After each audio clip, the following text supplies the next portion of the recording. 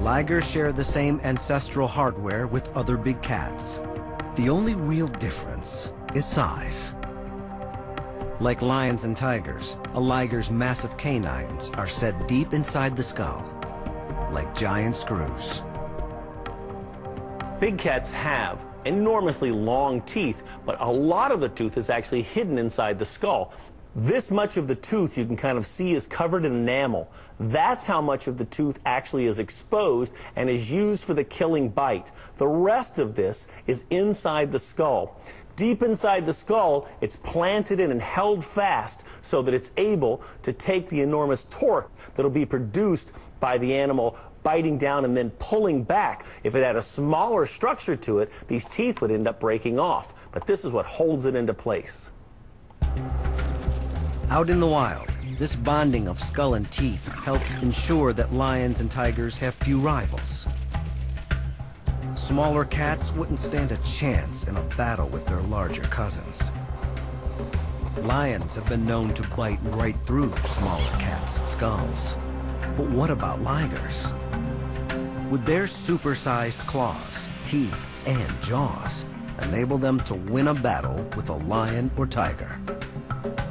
If such a battle ever occurred, the victory would be hard-fought. In a big battle between some tigers, we've seen some tigers battling away, and you'll find actually tigers that have died in battles with other tigers or have gone through real hard fights. The whole claw can come in and it can snap off inside here. This has the capacity to break, and you'll find claws embedded into the hides of other tigers, and you have to pull them out with a hemostat to even remove them. Because ligers are the result of human-directed crossbreeding, they've never walked the plains of Africa or the forests of Asia. It's impossible to say if one of them could even survive on the scorched plains or steamy jungles. Would a liger be a solitary hunter like its mother, or execute the group hunting strategy of a pride like its father? Would the golden color of a lion and the stripes of a tiger be a help or a hindrance in stalking prey? And would its massive frame hinder its ability to execute successful ambush strikes? One piece of evidence suggests that ligers wouldn't do well in the wild. Researchers suspect a liger's size would be its own worst enemy.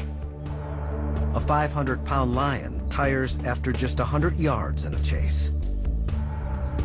1,000-pound liger would falter much sooner. A liger may be the ultimate cat in size and perhaps power, but they are just too big and heavy to win the wars that big cats must wage.